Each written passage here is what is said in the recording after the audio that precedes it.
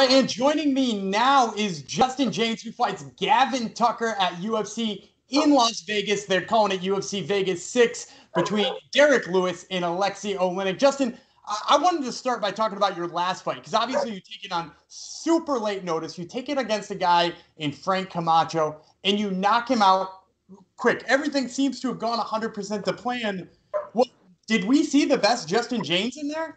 No, man, I only got to see 40 seconds, man. It's, I like to say that, there's so much more in my repertoire than just hitting people with big left hooks. Although that is, some of my favorite stuff to do. But, man, I wasn't able to demonstrate anything of wrestling or grappling or any kickboxing for that matter. So I really think you're going to see, you can't say, 41 seconds, how are you going to see the best of anybody? But, I was really satisfied. You can never be, you can never expect that to happen, going to get someone as tough and as good as Frank Camacho, man. I just happened to throw the right punch at the right time and knock Frank out. Well, and I was going to ask you that, too. He had only been knocked out once in his UFC career, and it was to Jeff Neal at welterweight. Had that dawned on you after the fight, too, that you had just done what nobody at 155 pounds had done? I actually didn't know that until right now, so that's actually pretty cool. I'm pretty happy with that, man. As I like to say, is I hit as hard as a welterweight, and I've always said that, being short, and I have shorter arms, and I can turn those punches over. And if I land a left hook or an overhand right or any kind of punch, it's going to hurt my opponent, no doubt. Now, you obviously mentioned your wrestling and your grappling. I've seen some of your regional fights and seen some really slick submissions out of you. Do you plan on implementing more of that too here? Do you try to show a more complete game? Well, it's funny how the fight game works, man. It's, I have a bag of tricks, and I pull out my tricks as needed. I don't like to show off, any unnecessary tricks that I don't need to, because, maybe in the next fight I'll use it. So, I take it step by step and, minute by minute or play by play. For instance, it's like the Patriots, they don't come out or a football team, not just the Patriots, but they don't come out and do all their trick plays, in the first quarter, and expose themselves. As my career goes on and, I fight more guys, they'll come out in time, but, I don't want to expose myself too soon. Yeah, that makes a lot of sense to me. Now, I got to ask too. You're fighting Gavin Tucker, coming off of a knockout of Frank Camacho, who some people might say is even like a little bit more prestigious of the name of Gavin Tucker, and you took that one on short notice and won in 40 seconds. When they gave you the name Gavin Tucker, were you disappointed that it wasn't a bigger step up? Not at all, actually. Gavin, I didn't know who Gavin was, and I'm not talking, this is not a slap at him by any means. I didn't know who he was, but after watching his fights, man, Gavin's tough. He's super fast. He's very crisp. He has great striking. He's a black belt in jiu-jitsu. He has his last fight, incredible wrestling. I think this is a very good test, and overall, I think Gavin might be one of the toughest guys, if not the toughest guys I've faced to date. Not to mention, I have to fight with the scale, too, to get down to featherweight for the first time in 3 years. Yeah, and I was going to ask you about that, too. You have been a really long time away from that. You fought a guy last time who was coming in at welterweight. How is that weight cut going? What is it been like trying to cut that weight down? Here's the thing is my mouth writes checks. My body has to cash them, man. I told Sean Shelby, I told Dana White that 145, 155, welterweight, I show up and I do my thing. So I was at the bar drinking beer after this last fight. My manager called and he says, "Hey, we have Gavin Tucker in 3.5 weeks. Do you want it?" And I said, "Well, can we get an extension for a week or two? I'm a little heavy." And he's like, "I'll call you back." Calls me back and he's like, "No, it's this or nothing." I told them I'm going to show up and I'm going to blow up. So you know what? I'm doing it. My weight's looking good. I'm about 160 pounds right now. It's not, weight cut's never easy, man. All the years of high school and college wrestling, and I had 50 amateur fights, and now that was my 20th pro fight. Weight cutting is never easy, but I'll get the job done August 7th, and then I'll fight on the 8th. And now I'm curious, too, because, a lot of fighters, the tendency now seems to be going up in weight, to go up a weight class, make the cut a little less on yourself, maybe get a little extra power, things like that. What sort of inspired you to decide that you wanted to go down? What inspired you to say, featherweight makes more sense to me? It's not honestly that it makes more sense. I'm just the guy that when opportunity knocks, I answer the door, man. I was 171 pounds when Jason House called me to fight. He was, "Hey, man, we need to make." It was like 9 p.m. Wednesday. he's like, we got to get your medicals done. I'm thinking to myself, all right, well, I'll start cutting weight on Thursday at noon. I'll have all day and all night to cut. Well, did I know that I had doctor's appointments from 9 a.m. to 6 p.m. to get all my medicals handled. And I thought I had most of them handled. Obviously, I didn't.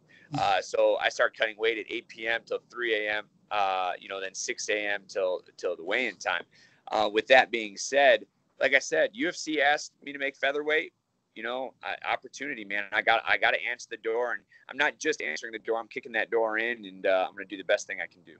Well, and I'm sure they love the company man style. Now, I wanted to ask you about a couple of other things too, because you come out for your first time, you make a hell of an impression. But the thing that made an impression on me is when they announce your name and they announce the Guitar Hero. I'm a junkie for knowing nicknames and where nicknames come from. You got to tell me the story. Where's Guitar Hero come from?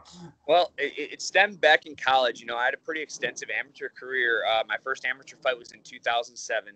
And the first couple of years of my amateur career, from 2007 to 2010, before I started working really my boxing and my kickboxing, I was a very boring fighter. So I was always looking to take guys down and look for rear naked chokes or ground and pounds. So I was trying to find a niche that people would be excited to see me fight. I was playing Guitar Hero in my college dorm with my buddy Corey Michaelitis. We're drinking some beer, and he dared me, or I believe he bet me or dared me that I wouldn't come out with a Guitar Hero like wrapped around my neck and like big aviator sunglasses on and, kind of make a show before the show.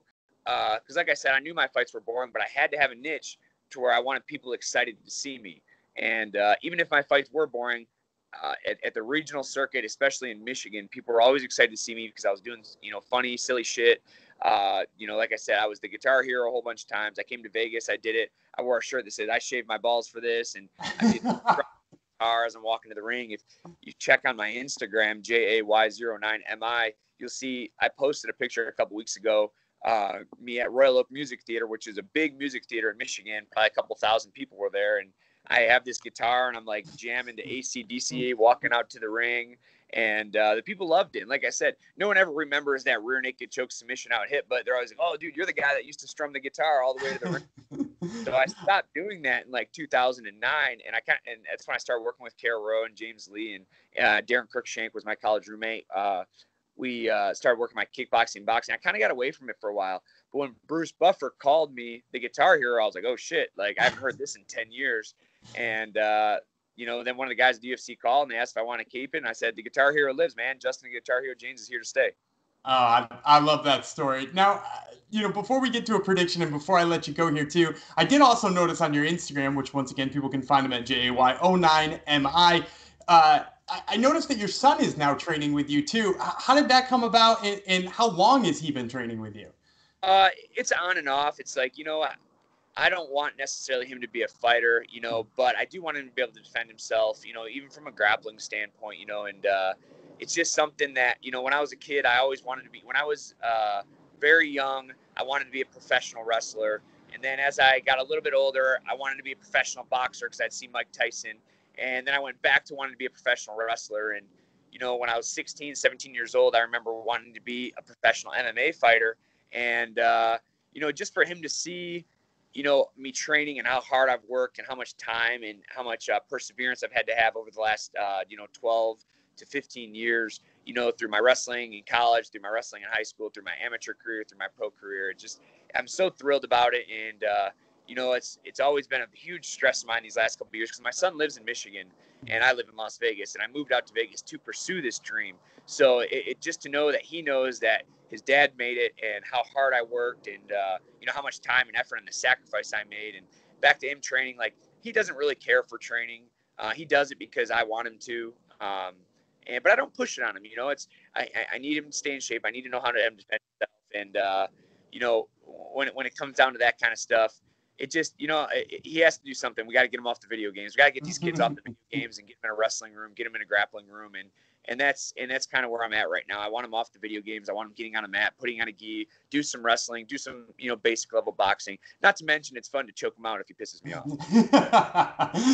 Absolutely. Now, I got to ask too, is it a little bit upsetting that you can't bring him to these fights, right? Like it's your 2 fights into the UFC. None of your friends, none of your family has been able to attend it. How frustrating is that? You know, as for my friends and family, yeah, that's a bummer, man. But guess what? This is my job. You know, I don't show up at my friend's job and, you know, try to root for them. I think the biggest bummer for me is for him because I really want him to be there. I want him to feel the electricity of having that crowd cheering for me. And even at the Apex, you know, although there's nobody there, the energy of the production is just so awesome. And, you know, I've really tossed around having him in my corner as my third man. I won't be doing it this fight, but I wouldn't be surprised if my next fight or two, he'll be there, hold my water bottle. And now you're 2-0 in this year and in a very short period of time in the UFC. How many, or 1-0, sorry, 1-0. 1-0, this win would make you 2-0. How many times do you plan on fighting this year? Do you plan on having more fights in 2020?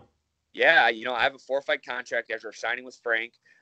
My goal was to renew my contract by the end of the year, man. As long as I'm not injured, I'm ready to fight, dude.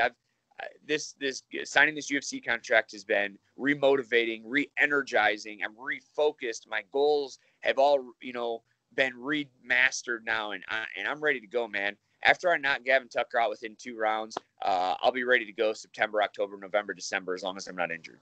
Well, you actually stole my last question from me then, because usually I ask for a prediction. It sounds like knockout in the first 2 rounds. Do you have a way that you plan on getting that knockout? Are we going to see some ground and pound? How are you going to get him out of there?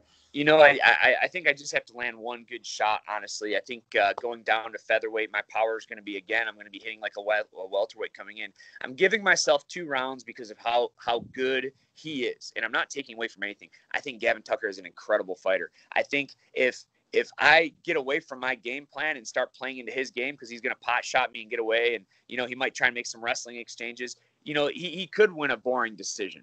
And that's my biggest concern is, dude, I'm not here to lose or win boring decisions. I'm here to knock people out. I'm here to hurt people. I want people like you and all of the other people talking about my fight for weeks and months on and excited to see me again. Nobody wants to see a guy come in and win a boring decision. With that being said, I think within 2 rounds, I can figure Gavin out in the cage, and I can land a big overhand right or a left hook and finish him. All right, well, you heard it here first, folks. This was Justin Jaynes, who fights Gavin Tucker at UFC in Vegas. They're calling it UFC Vegas 6, Lewis versus Oleinik. Justin, thanks so much for the time, man. I really appreciate it. I appreciate you having me. I'll talk to you soon. Thanks, man. Thanks.